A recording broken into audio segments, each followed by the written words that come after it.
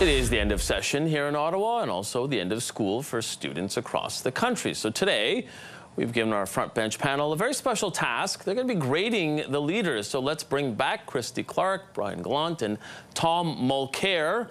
Somebody informed me I may have called you Tom Clark, a little nod to the Consul General in New York City. But seriously, Tom, we love having you here. Okay, so now you guys are going to hand out your grades. We're going to start with marks for the Prime Minister. Christy, what do you give Mr. Trudeau for this session? I'm going to give him a C-. So I'm not that hard a marker, but you know, I don't like to give out Fs, and you know, but I think that for me, this whole mess around the special rapporteur, I mean, it was just so obvious from the very beginning that he wasn't going to be able to just slide through this. I really do think that this issue of foreign involvement in our elections is an incredibly serious one for Canadians. There is nothing more important than our democracy.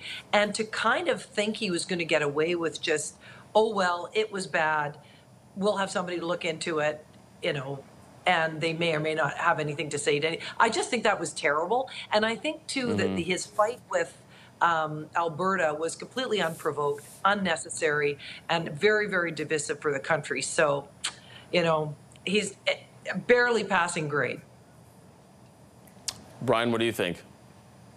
C+ for me. I think, to Christy's point, there was a bit of a misjudge of the pressure that was on them for the inquiry, so that was a bit of a misfire.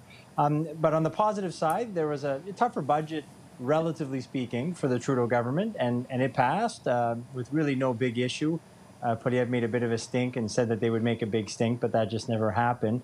And passed some important legislation as well, which Ms. Mark Holland was speaking to earlier in your show. The only other thing I would say is that despite the fact that they're losing ground on polling, some solid by-election efforts. I mean, sort of surpassing expectations on by-election. So there's a bit of a mixed bag there, but essentially that comes with the result of a C+. Professor Mulcair, what do you give Mr. Trudeau? I'm right in between the two. I would have given him a C, mostly because of his bad performance with the cover-up of the Chinese government interference. It didn't wash. The average Canadian saw through it. Trudeau's usually very good at this stuff, but this was so transparent. Trying to use David Johnston as some sort of stalling tactic, it was inelegant, and it failed completely. So I think that that's been a problem. For people who care a lot about the environment, Mike, I'd add that Canada's performance on climate change continues to be very weak.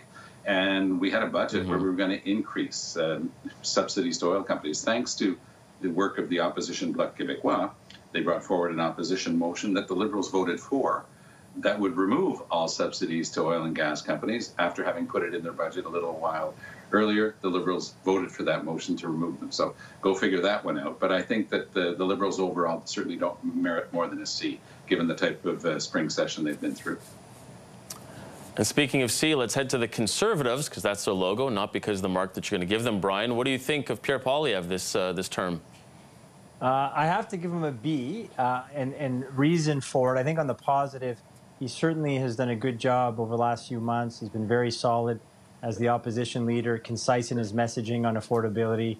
I do think, however, that he is from time to time kind of providing ammunition to the Liberals that they'll be able to use in a general campaign, to general election campaign, to essentially paint the Conservatives, as the Liberals would say, too right-wing for sort of central Canada and other parts of Canada.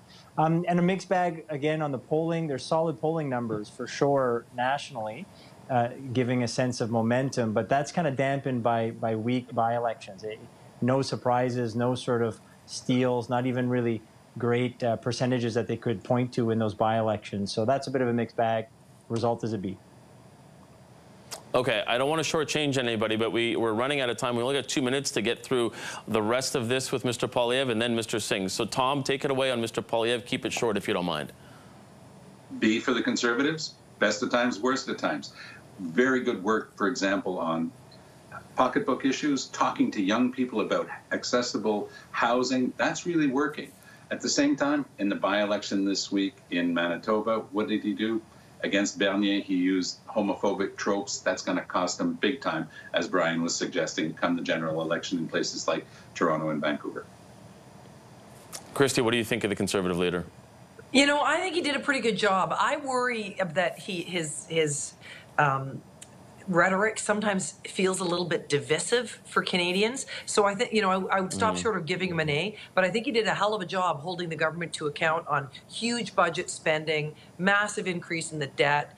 I mean, all of that stuff and on the kind of cost of living. He was very, very strong on that. For Jagmeet Singh, you know, he takes credit for everything the Liberals have done, and he gets away with it, which I think is, you know, that's a good political tactic.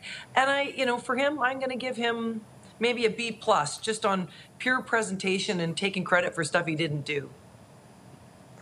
20 seconds left, so I only have time for letters. Tom, on Jagmeet Singh.